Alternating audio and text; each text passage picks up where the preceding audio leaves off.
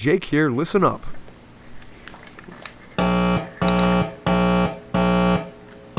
You hear that sound?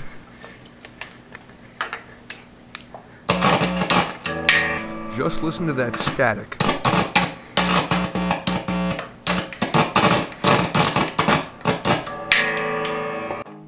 Yeah. Now listen. What do you hear? Absolutely nothing.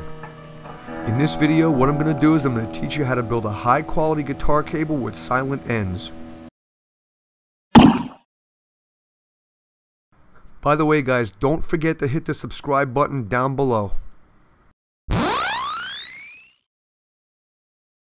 Alright, let's get started going over some of the parts and some of the tools that we're going to need. We're going to use the Neutrik NP2X-B, and that's a mono phone plug. That is not the silent one. This is the silent one right here. This is the NP2X-AU-Silent by Neutrik.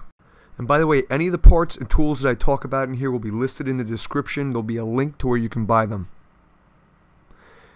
Here's some solder. You're going to need some rosin core solder.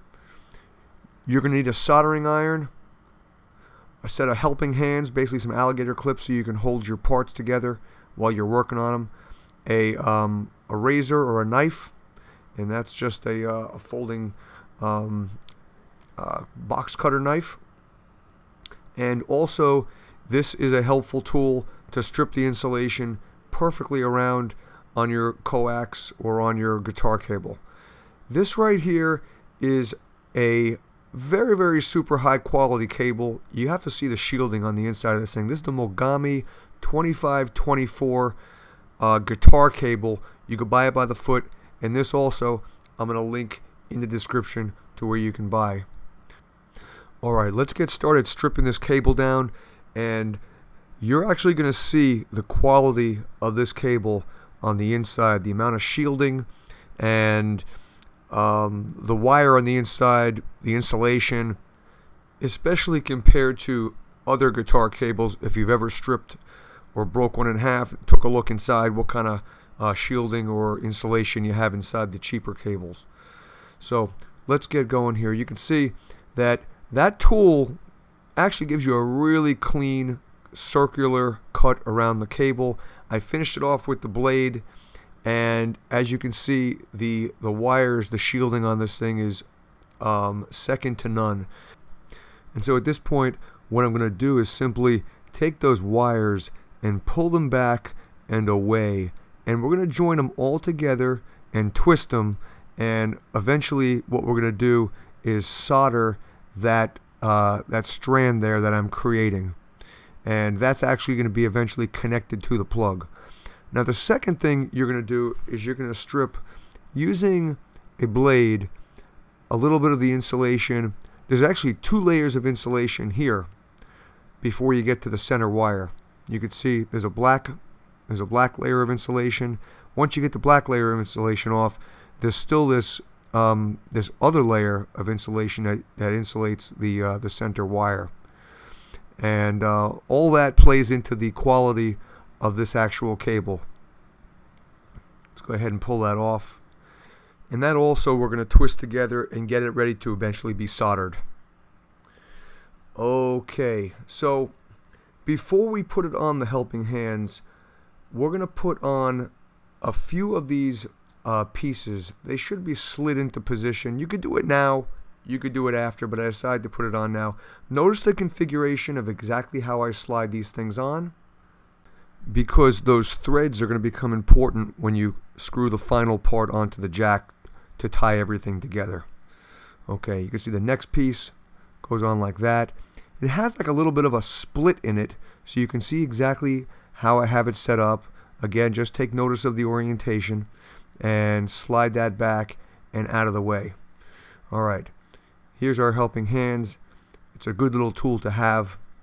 Again, this is another one of those parts I'm going to link. You're going to see it in the description. It's a good thing to have on your workbench when you're working with wires and stuff, especially if you're doing it by yourself. That way you don't have to have somebody hold it for you. Okay, so those wires that we twisted together, we want to tin them. We want to put a nice coat of solder on it. It makes it nicely solid and one solid strand instead of you know, this is a braided wire, or it's a stranded wire. So you'd basically want to just tie everything together by putting a layer of solder on it. It makes it a much better connection when we go ahead and connect this to the actual plug. Alright, you're also going to probably need to trim it a little bit depending on how much you left yourself when you originally did this. And you may have to put it in position with your plug just like that. The center wire goes in the center of the plug, and the side wire will be soldered to the side piece of brass there, the piece of brass you see on the bottom. And again, sometimes you have to trim it a little bit extra just to get the perfect length. You don't need too much wire in there. You just need just enough to touch. The wire needs to touch where it needs to be soldered.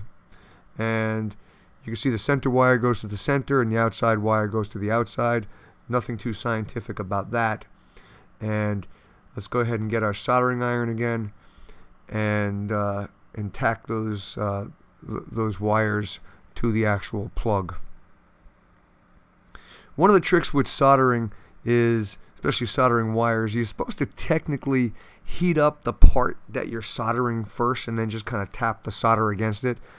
You don't usually want to take the solder and melt it on the tip of the iron, of the soldering iron. You're supposed to heat up what you're trying to solder. That gives it a much better connection. Once you have the wires connected, just give it a once over, look at it, make sure it's clean and connected and there's no cold solder joints there. And once you're satisfied with that, you're going to slide your pieces up to the tip again, and they'll kind of fit together like a puzzle. You'll figure it out when you slide it forward. It's like a little notch. And then you're going to take your last piece, and that's when those the threads are important, because you're going to kind of tighten everything up, and you're going to see that you're going to end up with a beautiful plug end. I actually took the other side of the wire and did that. Didn't film it, but I did the other side of the wire just to get this project done quickly. And both sides are done exactly the same way. This is how the plug works.